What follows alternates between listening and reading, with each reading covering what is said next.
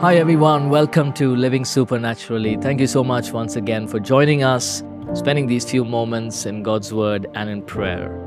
This week we've been reflecting on God's will for our lives. Today we'll cover discernment to understand God's Word.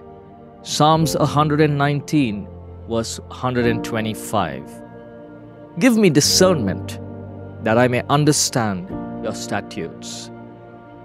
Discernment is the ability to understand and apply the Word of God to separate truth from error, right from wrong, and wisdom from foolishness. It's also a process of making wise decisions that are spiritually sound. The Bible emphasizes the importance of discernment through both the Old and in the New Testament. In declaring how he treasures God's Word, the psalmist isn't merely offering a beautiful sentiment. He offers this like evidence in a court of law, as if he is testifying. Because he loves God's Word above all else and seeks to follow them, God should rescue him from his oppressors.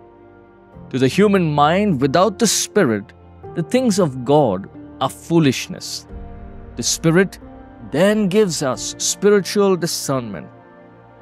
King Solomon was known for his power of discernment, making many wise decisions and moral judgments.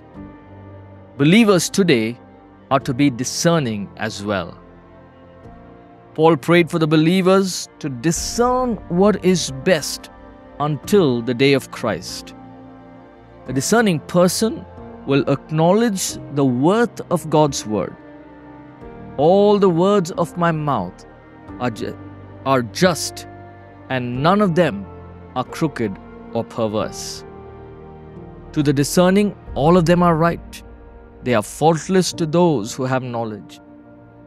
Seeking discernment is a goal for all who desire to walk righteously. Knowing that we tend to see only from our point of view and that we often fall short, we can learn from the psalmist's request. He acknowledges he needs help in understanding God's precious Word. He guides us through circumstances, through the Holy Spirit, and through His Word. But our greatest assurance comes when we triangulate the same answer from all three sources.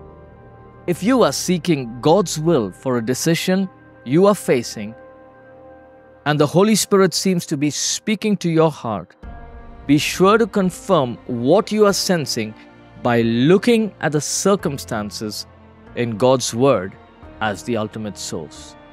God's Word is eternal. God's Word is truth. Let's pray.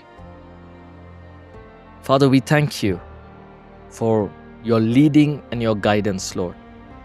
And even as we, as your children, Lord, we go through life with many decisions to make, many roads to walk in. Lord, we pray that you will speak to us through your Word. Give us discernment. Help us, Lord, to know what to do, when and where to do it, God. We thank you that your Word promises us the steps of a good man are ordered by the Lord, and he will delight in his ways. I pray that each one of us will delight in your ways. We ask this in Jesus' name. Amen. Thank you for tuning in to Living Supernaturally. For more resources to strengthen your spiritual walk, please visit apcwo.org.